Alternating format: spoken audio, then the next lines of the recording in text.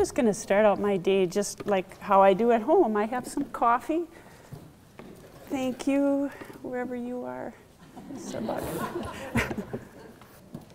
And then I like to make 4 cups right away because I'm thinking about coffee all the time. Do I have enough? Have I had too much?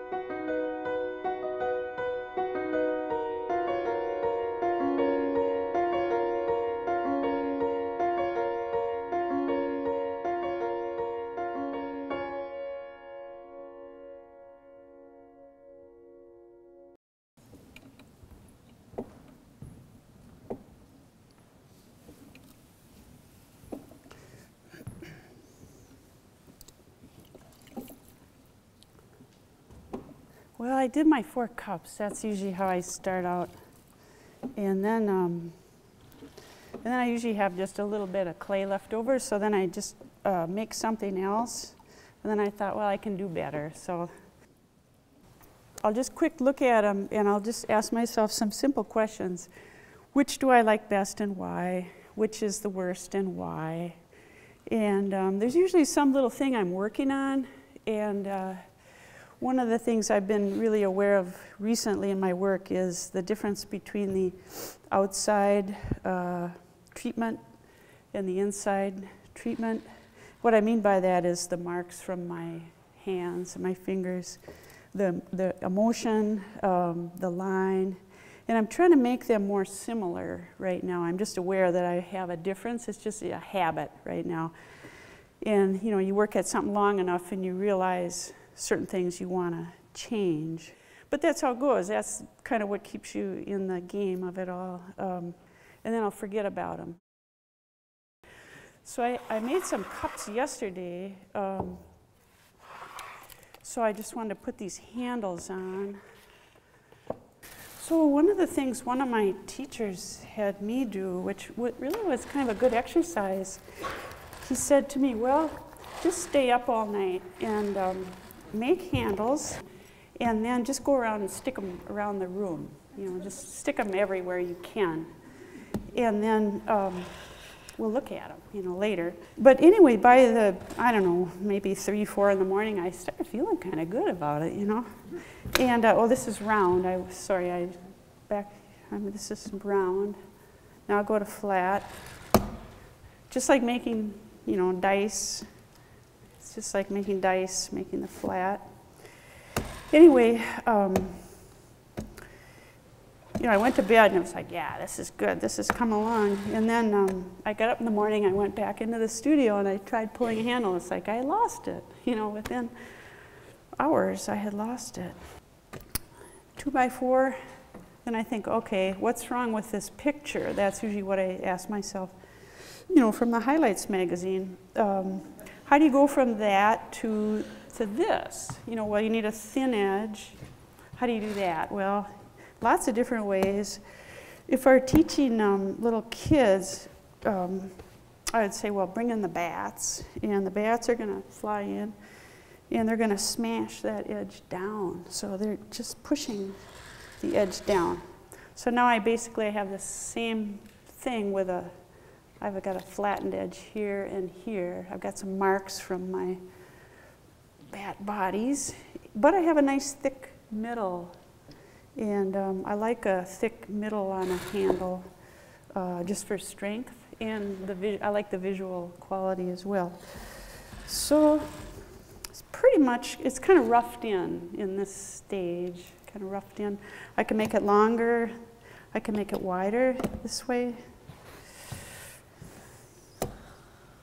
Now I know it's too long, so I might as well you know, hack it up a little bit. So just cut it. A little bit easier to handle now. Now I cut it straight at an angle this way. So that means it's gonna come down. And I actually want it to spring up. So that taught me to cut it at an angle. So it's cut at a, I don't know, 45 or something, I don't know. So now it'll spring up like that. So that's that. Now what? Now I think, oh, what's wrong with this picture? Back to the Highlights magazine. I wanted it tapered. So I would just cut it into a taper.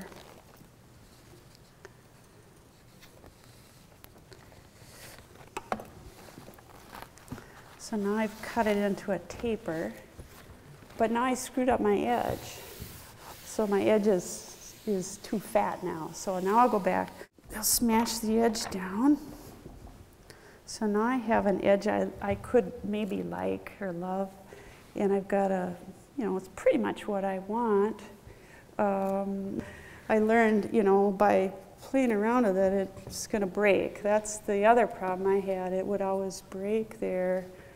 So that was sort of trouble. So then I thought, well, don't bend it around, you know. That's pretty elementary, but nobody told me that. So then I watched the glass blowers, and when glass blowers work, they have gravity. So what they do is they actually use scissors. They'll cut their handle. Then when they flip it over, they hang on with their scissors, and that keeps it from bending back and forth. I'll just hang on to it like that whenever I'm going to move it around.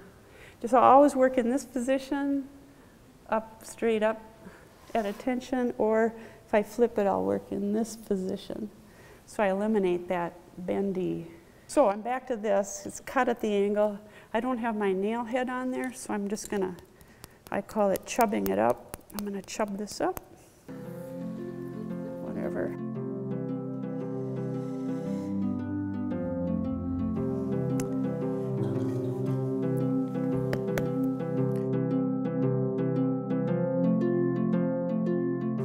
So I'm going to work up and down.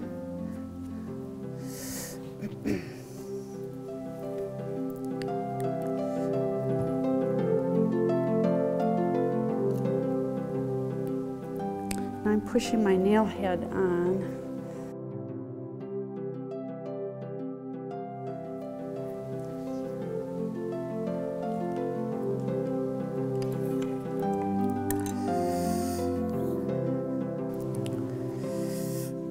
Now I'm bringing my mini bats in to fix the edge a little bit.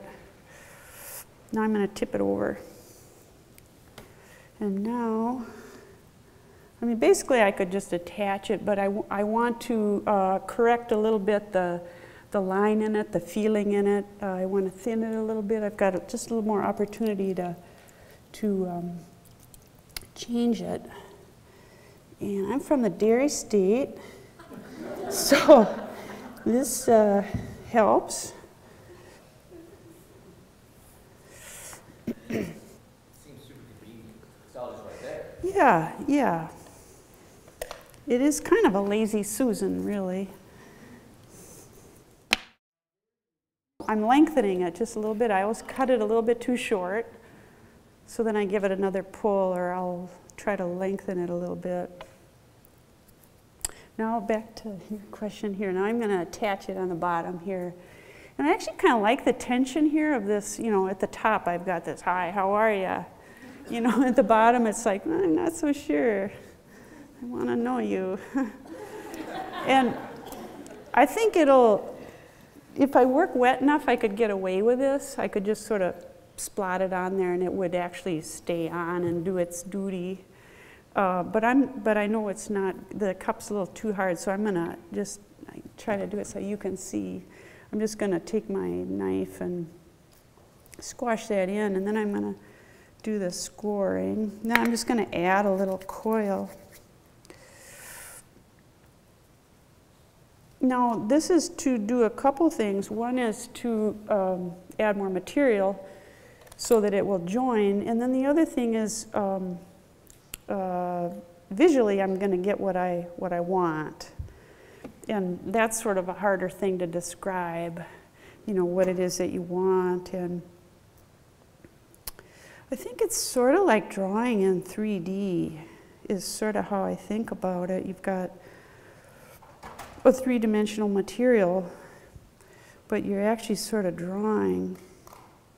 I'm trying to do two things. I'm trying to make it so it stays together and does its duty, but also looks a certain way that I want it to look. And the second part is the harder part to, you know, really articulate. It's like you know it when you see it kind of thing.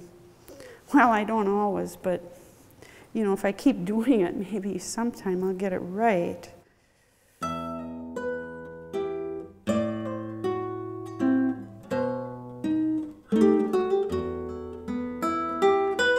I'll just sit and look at these real quick, and I'll ask myself which is my favorite, why, and which is my least favorite, and why.